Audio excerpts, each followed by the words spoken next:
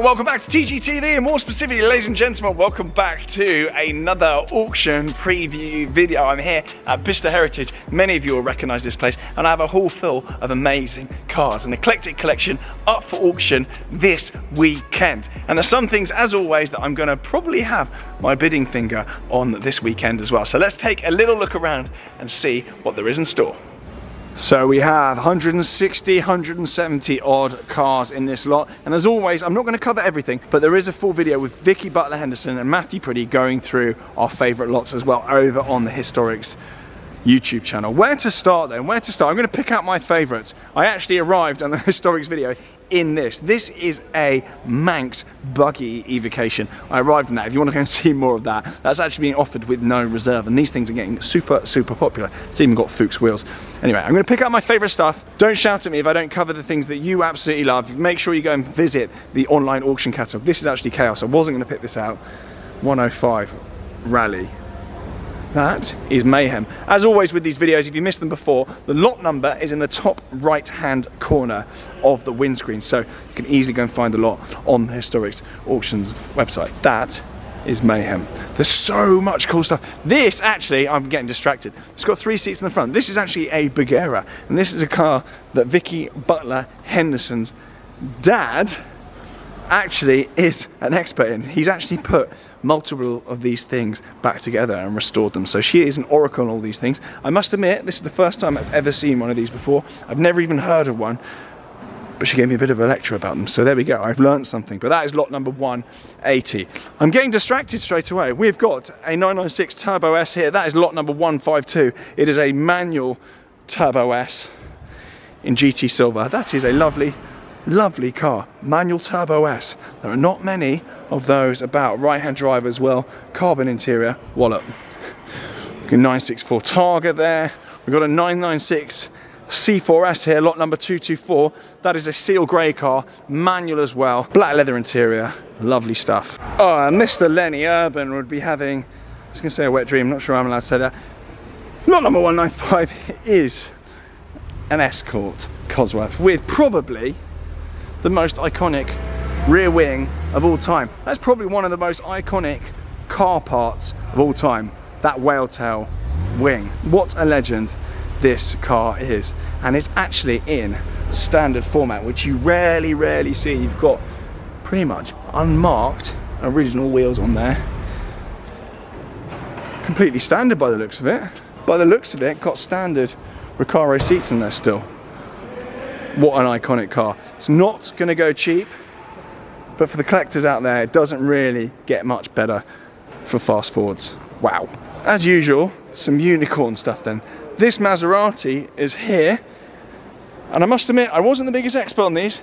This is Maserati Carif? No idea.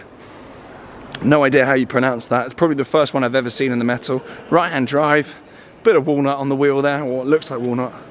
Split rims. That is super cool. That is lot number 231. Awesome. What I like is the fact that there's always such an eclectic mix. This is a G63 colour edition, I believe. This was one of a few limited cars they brought out in a range of different colours. This is the white variant, of course, but it's actually got different coloured arches and bumpers on it. Polar white, right hand drive, G63. Timeless car. That is super cool. Very nice. 456 here in what looks like TDF blue, but it might not be.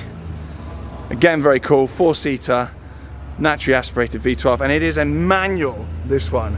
Crema interior, 456 manual. They don't come up very often. That is lot number 154. And in the same vein then, moving around, we have a 612 Sagletti. Left-hand drive, perfect for European cruises. They are actually setting the place up, so I'm just getting in the way basically. Perfect for European cruising. 2 seats in the front, 2 seats in the back, loads of room in a very tasteful colourway. Silver over what looks like Koyo inside. Very nice. Silver brake calipers as well. Very tasteful indeed. 27,000 miles on that. That is a perfect cruiser. And the estimate on that I think is around 60k. Hell of a lot of car, and that is looking absolutely stunning. And the joy of Pininfarina design, they just get better with age. Now, a car out of the blue that's fairly obscure, but a Phantom Coupe. These are hen's teeth. And I want to know what you think about me bidding on one of these and adding to the garage. I've had my eye on one of these for many, many years. I love a Phantom Coupe. I just think they are so, so cool. It's the precursor to the Wraith, really, before they made the Wraith all small and loads of footballers bought them. I think the Phantom Coupe is unbelievable. Look at the size of it. It's only got 2 doors. I would actually love this for my garage. I really genuinely want to know what you think about me buying a Phantom Coupe and straight piping it. No, I'm joking. Maybe I'm not. Let me know what you think anyway. Should I buy one? This is obviously a lovely, lovely south of France type blue with cream interior. I would love that. I'd be tempted to put white wall tyres on that. I would almost definitely do that. Anyway, let me know your thoughts on that. We have a Bentley Azure as well next to it, which is kind of almost the same idea, obviously with the drop top. Probably a little bit too old for me.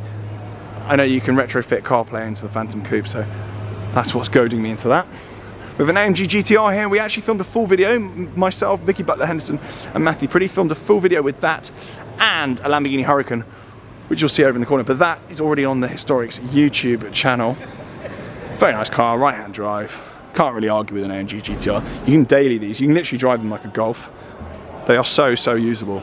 Also here we have a 430 Scuderia, and I have done an ASMR reel on my Instagram with this particular car. So if you want all the fine sounds of 430 Scuderia, including some that you've probably never heard before and you didn't know existed, that is on my Instagram now. But that is lot number 166. It's left-hand drive as well, so perfect for Euro hoons. And I actually think long-term value-wise, arguably, lefties are slightly better, potentially. Argue with me in the comments. Also here, lot number 196, and something I've covered on the Historics YouTube channel, is this Resto Mod 911. It started life as a 3-litre SC Targa. It's been bought out to 3.2 litre and been subject to an amazing Resto Mod conversion. Everything's been done, and the estimate on this is around £120,000. You've even got central fuel filler cap, akin to that bunch that do the reimagined cars. Wink wink. In the midst of some filming here, very busy and important. We've got another 2-door coupe drop head Bentley. There's loads of 2-door coupe Bentleys and Rolls Royces in this auction. Very good news. Speaking of good news, we've got a 930 Turbo here. This is a 1985 car. It's only covered 71,000 miles and it actually got a full engine rebuild at 70,000 miles. It's a C16 UK supplied car, right-hand drive, black 930 Turbo. What else is there to say other than these are ruddy brilliant? My favourite part about the 930s, those rear arches, look at them. Lovely, lovely stuff. Only second to the whale tail on the back. Great investment potential, great car, a lot of fun, an icon, and it really is the 80s people's supercar. So, so good. That is lot number 178. That is up for auction this weekend along with everything else. I am whizzing through everything here. There is so much cool stuff. I'd be here all week if I went around everything, but I do want to show you something that I picked up on over here. Hiding in the doorway over here is a Carrera GT. Not the Carrera GT that you will all know, but effectively the 924 variant of the Carrera GT, the original Carrera GT. So, a lot of people don't realise Porsche actually already released a car called the Carrera GT, which is a bit strange they released another one with the V10 in it. But there we go.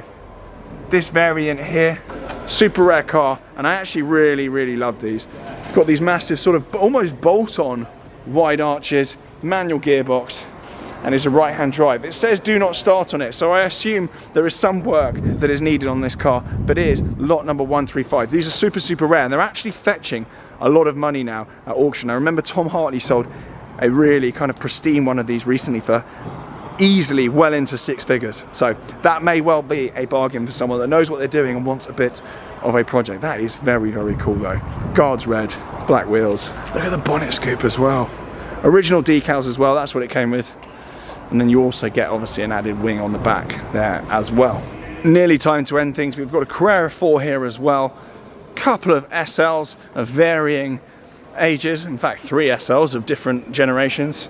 And this Hurricane, which I mentioned earlier, filmed a full video with this, that is going to be a hell of a lot of car for the money. I suspect that will go for a very, very good price. It's a lot of car for the cash. You still can't beat a Hurricane. They've aged so well.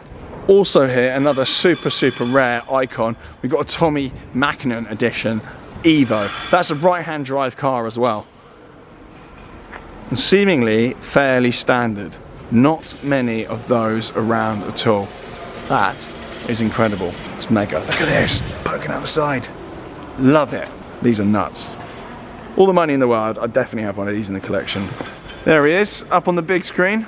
So this is where all the action is going to happen, the auction. How it works then, if you're not familiar, there are preview days ahead of the auctions where you can come down, see the cars, go through all the paperwork, which is over in that little booth there. It's basically a library, all the paperwork for all the cars, and everything you'd ever want to know is here on site as well. And you can come around, have a poke around in the metal, bring whoever you want. You do need to register before you bid, and if you come down to the preview days to take a look at any of these cars, there is free tea and coffee. Matthew mentioned that earlier and I'm holding him to it. So you can come down, have a little poke around here at Bicester Heritage. It's an amazing site anyway, and those are preview days ahead of the auction. I'll leave all the dates and the times to come down ahead of the auction, and the auction timings itself below. And of course, make sure you register to bid, because one time I tried to bid on an Alpha and I hadn't registered beforehand and I missed the bidding because I was faffing around. I left it to the last second, so make sure you do that in advance. So go and sign up now. It just makes the whole thing a lot quicker. For now then, thank you very much for watching. Do subscribe, blah, blah, blah. And I do want to hear what you think I should be bidding on out of those cars that I've showed you, particularly the Rolls Royce. I really want to know your thoughts on that. And don't hold back, be completely honest. Sometimes I do need reining in, so do tell me what you think of that, honestly. For now, thank you very much for watching. I'll leave all the links below to go and get in the mix. And as always, keep me posted with what you bid on, what you win. And if you come to a car meet and something you've got from here, as always, let me know, because I love finding out what you guys and girls have won at auction. For now, ciao.